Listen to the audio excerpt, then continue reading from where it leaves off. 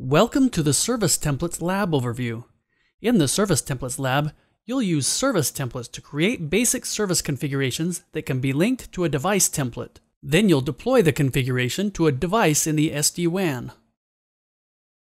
Start the lab by logging into Versa Director with the standard username and password. Once in Versa Director, you should be in the Administration Appliances dashboard. You'll create a new template for the device by using the template workflow.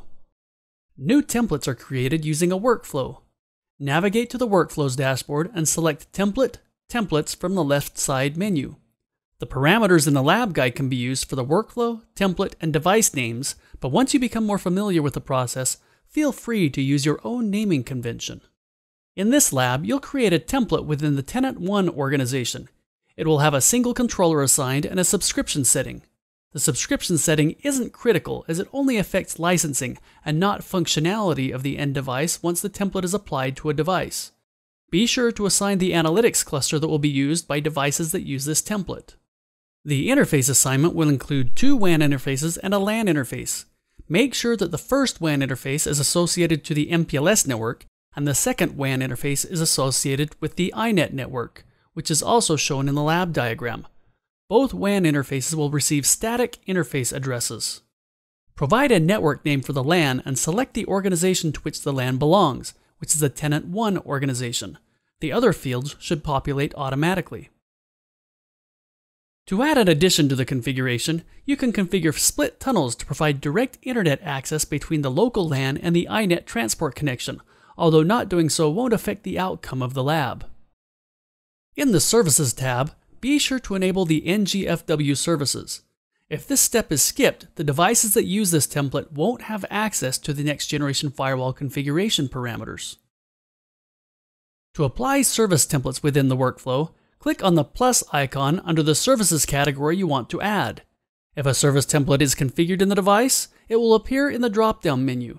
If it doesn't appear in the menu, you can create a service template placeholder by clicking on the plus service template link. In the example, we'll create a QoS service template. Once the blank service template is created, it can then be added to the workflow.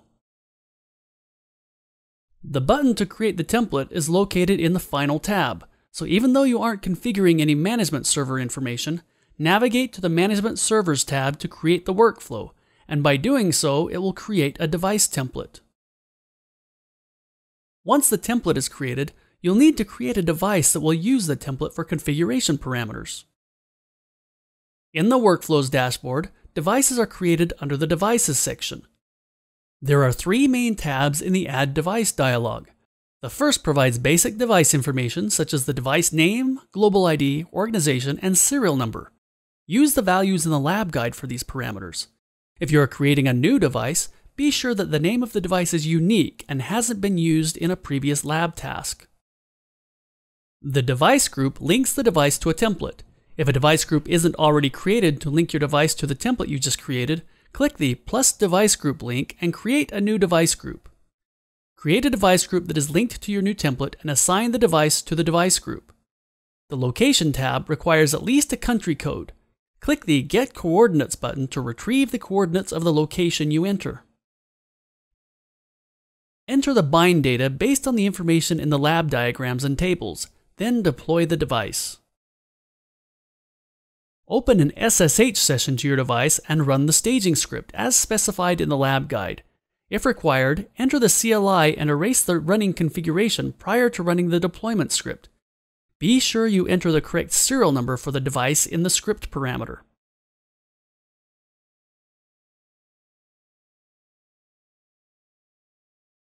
The QoS service template created in the workflow process is a blank service template, which means that the template exists but hasn't had any parameters configured. To configure the parameters within the service template, navigate to the Configuration, Templates, Service Templates hierarchy. Click the link to the QoS service template to edit its properties. The first thing you should note is that the service template only contains parameters specific to the service template type. For our example, we'll configure QoS profiles, app QoS policies, schedulers, and scheduler maps, and associate the parameters with the WAN interfaces. In-depth details on how to configure the parameters are part of the Versa Networks SD-WAN administration course, but the lab will guide you through this process for this lab.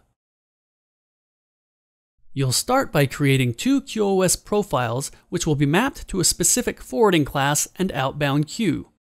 You'll then create two app QoS policies that will identify traffic that enters the device and associate it with one of the forwarding profiles. You'll create 4 schedulers, which define how frequently queues for each major traffic class are serviced. You'll then create a scheduler map, which will bundle the 4 schedulers into a group that will be associated with the WAN interfaces.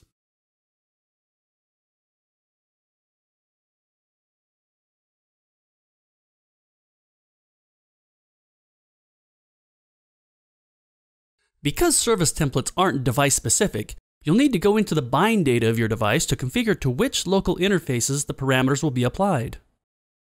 Once finished, you'll commit the template to your device and verify that the service template parameters are applied using Versa Director and the CLI.